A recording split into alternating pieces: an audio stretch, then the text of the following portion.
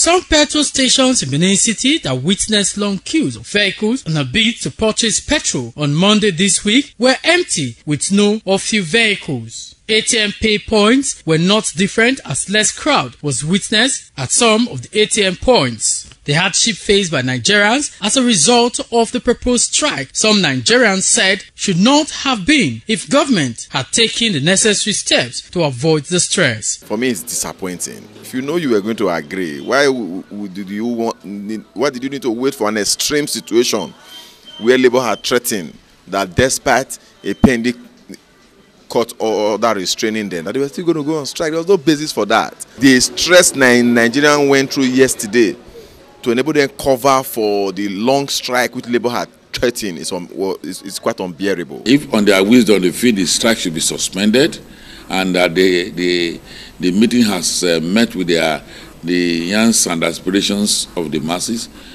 so be it good. Labour leaders in Edo State are optimistic about the new minimum wage. 30,000 more we were asking for have been approved or agreed by the Tripartite Committee. And they have agreed, both government, private sector and the organized have agreed on that 30,000 minimum wage, and that the report will be submitted to the President. The National Working Body now decided to suspend the strike action proposed for today. The purpose of the strike was for the minimum wage.